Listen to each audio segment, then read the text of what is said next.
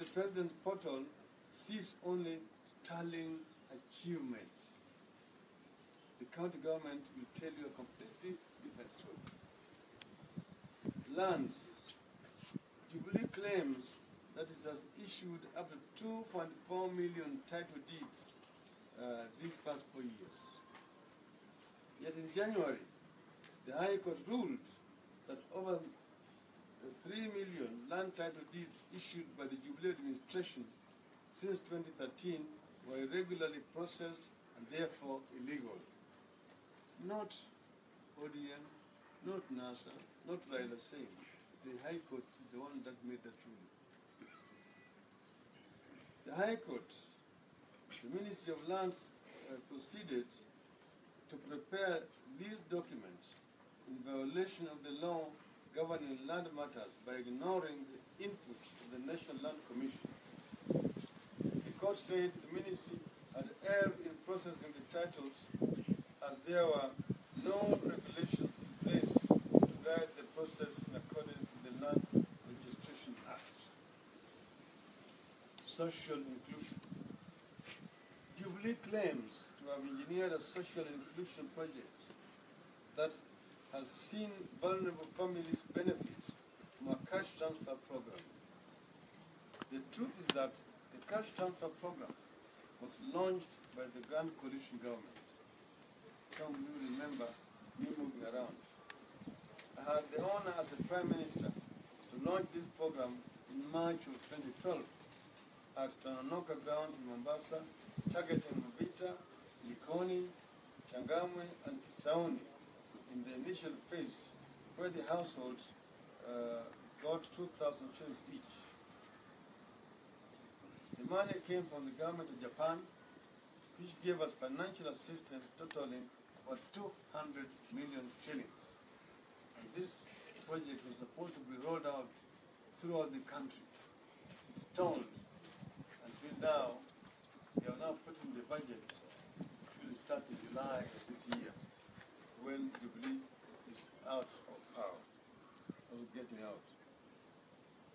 It has been hit by poor communication and questionable and unpredictable payment arrangements. Beneficiaries have no idea on which date they are supposed to get the money. 1 month you get it, the next month you don't. Amounts vary depending on how much bribe you are to part with. Food security. Jubilee says it spent 7.2 billion shillings on Galana Kulalu irrigation project. There's nothing to show for the billions. As we speak, the Jubilee administration has sent appeals for food aid all over the world.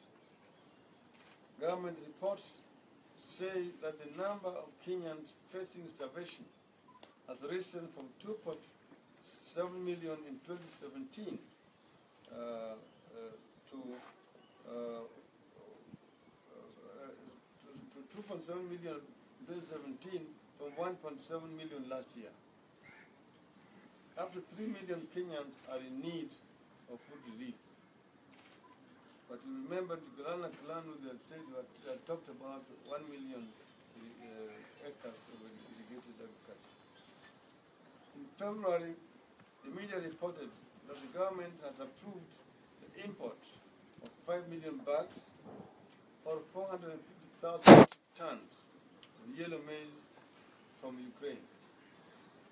The Galana Kulalu irrigation scheme produced 10 90-kilogram bags of maize per acre instead of 40 bags per acre that was projected. Once again, no value for money. Ease of doing business. We are told there is another portal, e-citizen online portal, to ease doing business in Kenya. That is commendable. But the National Bureau of Statistics also says up to 2.2 million small enterprises closed shop over the last 5 years. They include software bottling company, Samia Africa's Yana Tires Unit, Everready East Africa, chocolate maker Cadbury shut down its factory in Nairobi in October 2014. Procter and Gamble and Rekit Benkisa, among others. The highest number of establishments shut down was in 2015. You see, many businesses are shutting shop here and relocating to other destinations like Tanzania, like Uganda, like Egypt, like South Africa, because of the difficulty of doing business in Kenya, particularly corruption and bureaucracy. National security. Like the health sector, national security has been the home of old school corruption. As we have bought equipment, we have suffered more attacks than at any one time in our history, thanks to our unending war in Somalia and the corruption in vital sectors of the administration. Jubilee may be banking on Kenyans forgetting past, but as a position, we will not forget that past. This is a very inopportune time for the president to make the wild claims he's making.